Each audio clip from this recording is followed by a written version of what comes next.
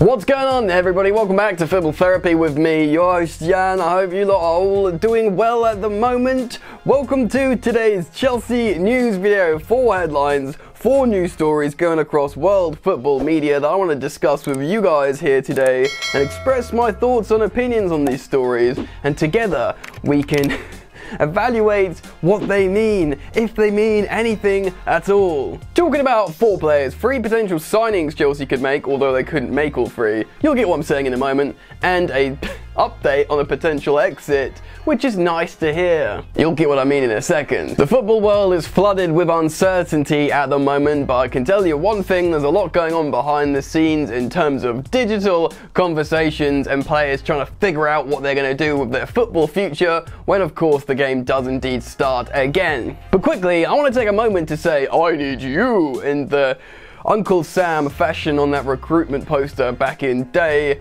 I'm streaming FIFA 20 Chelsea career mode daily. That's right, every single day at 6 PM I've started a new career mode, file, save mode. I've started again basically on Jan's Yard. I'm doing it live, so I basically listen to all you lot. You tell me what to do in terms of signings, formations, everything. It's interactive, it's loads of fun, so make sure you come hang out 6 PM every day. Go subscribe to Jan's Yard and please help me at FIFA. Alright, see you there. Right, so let's crack on with the news. Okay, let's start off with Timo Werner, the player that we thought was long gone to Liverpool. It looked, I don't want to say nailed on, but Werner himself was coming out, he was fluttering his eyelashes at Liverpool saying how good they were because he was being linked to them. Whenever a player does that, he's obviously saying, come get me, come get me, come get me, oh, come get me. And I kind of get it, he can play down the middle, not really a Firmino type player at all if you ask me, but he can play wide on the left very, very well indeed. He could suit Liverpool in terms of playing on the flanks.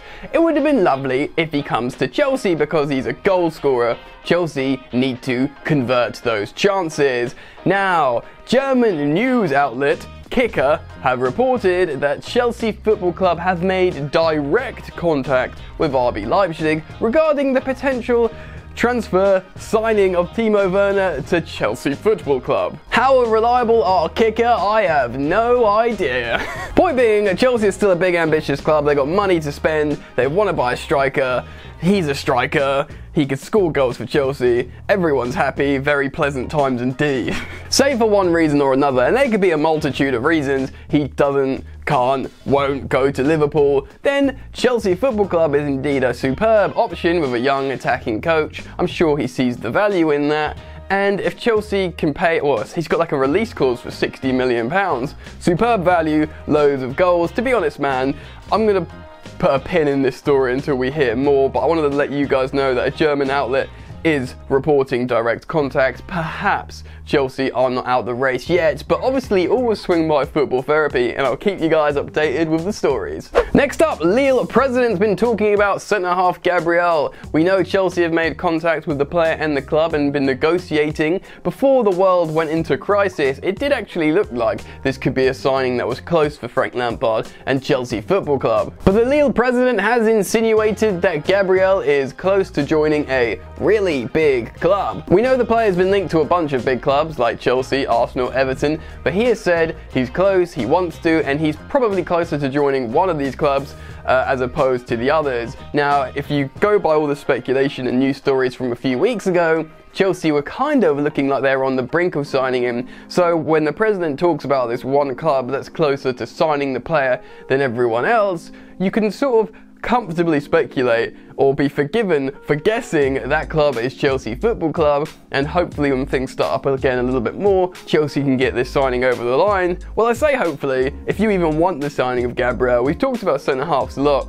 I think he's rather underwhelming in many ways, but if he's a signing that Chelsea coach Frank Lampard wants, I've got to back the coach, man. We all have our opinions on football, don't we? We say this player's good, this player's good, this player's stats are good, this player's stats are better, his player profile suits the way we want to play more, etc. And we all express our opinions, but at the end of the day, if the coach wants a player, you got to back him, and if the player comes, hopefully everything works out. So we'll see what happens with Gabriel. I mean, regardless, if Chelsea buy a centre-half, there'll be one out the door as well, so that's another news story that I'm going to have to keep tabs on and deliver to you guys. Right, we talked about Timo Werner being a centre-forward option for Chelsea, potentially, if news stories are true. Let's talk about another one. Let's talk about Lautaro Martinez. Chelsea have been linked to him of late in the media. People have split. There's been different opinions on the player. I think everyone agrees on his quality, but I think the people who have reservations about signing him are kind of like myself. I would really like him. I think he's an amazing player. But I'm just concerned that he will just drop into the Chelsea side and fix the goals problem. Loads and loads of chances being created. Is he like the elite goal marksman that Timo Werner is? I'm not so sure. I mean, he's really young and really highly rated, and I think just inherently would be a good signing because of his quality. But he's played mostly in a 2 for Conte. He sort of relies on partnerships as things stand, and he doesn't score loads of goals. Anyway, the news headline today is saying that Inter Milan, if they're to sell him, they want the player himself to come out and officially present a transfer request to the club before they'll consider selling him. Of course, he's got a buyout clause, and usually I think they're just sort of triggered, but I think they want him to say, like, look, I want to go. We're not going to do anything until you come over to us and put a transfer request on my desk. I'm talking Callum Hudson-Odoi to Marina Granovskaya style when he wanted to go to Bayern Munich.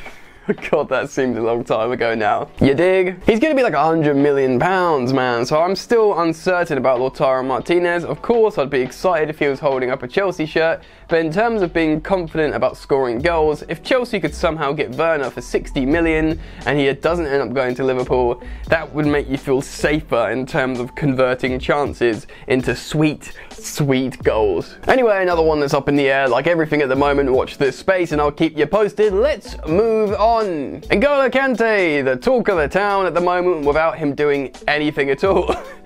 People love KAnte. No. Everybody loves KAnte. They love his personality, they love what he represents, they love how he's an amazing world-class player. There's understandably been healthy debate regarding if Chelsea should sell him or not in terms of the greater good for the club, in terms of play style, his age, monetary worth, what's best for the player, remember, because the player could go to Real Madrid, PSG, he's won the Premier League, he's done well in English football, the FA Cup, the 2 most prestigious English trophies.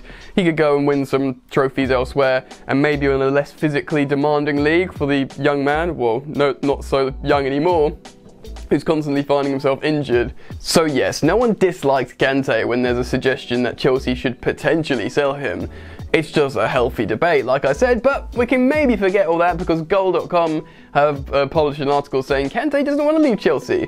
He likes it here, and he would leave Chelsea if the club wanted to sell him, which is classic nice guy N'golo KAnte. He's like, oh, I'd like to stay here, but if the club wants to sell me, I'll go. I won't kick up a fuss. Like, kind of like the opposite of Gareth Bale at Real Madrid. Do you know what I mean? I don't want to dig out Bale. I've got no problem with Bale. He's just such a sweet man, isn't he? So, you know, everyone would be happy for KAnte to stay, provided, you know, he can play the games though as well. Because remember, he's on 300k a week, by far the highest paid player at the club.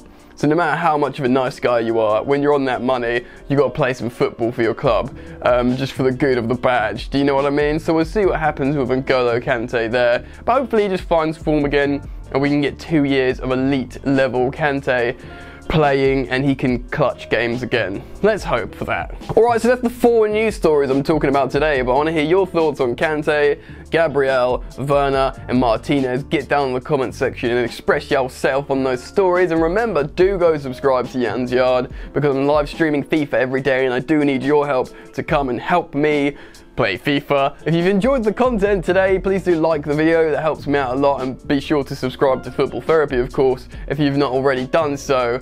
Follow me on social media at Football Yannick. That's all the housekeeping out of the way. Enjoy the football that sadly isn't happening at the moment, and I will see you later.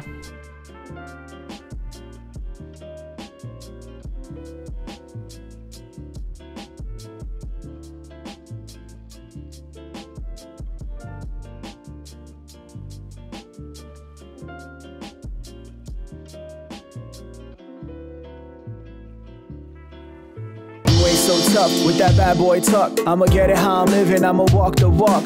Outline my lines, I rap through thought. Body bag the verse, outlined in chalk. In my life seen trouble, hustle on the double, silence on the trigger like my pick got a muzzle. Yo, chick like to guzzle, bad boy stay in trouble. I only love this paper, sorry I don't. I laugh me, baby.